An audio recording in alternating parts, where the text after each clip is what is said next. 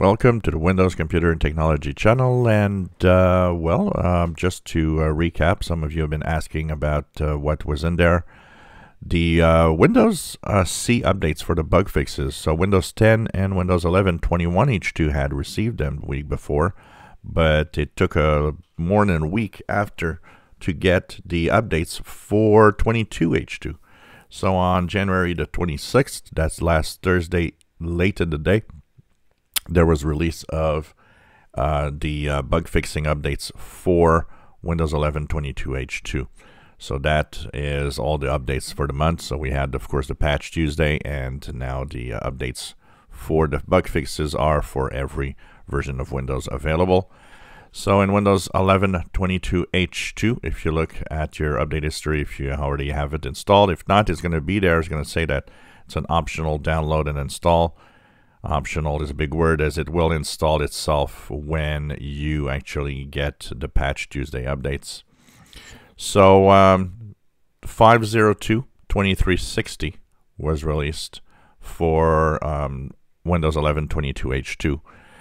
It's just interesting to see that I did get the 4023057 update, which was on Windows 10, the one that is showing multiple times in Windows everywhere.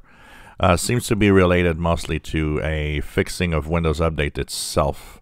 So it's kind of a maintaining update or something.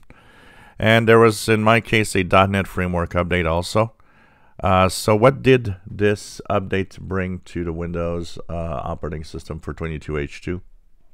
If we look at the highlights of what it brought, one is the search indexer that was affected by a problem that is fixed.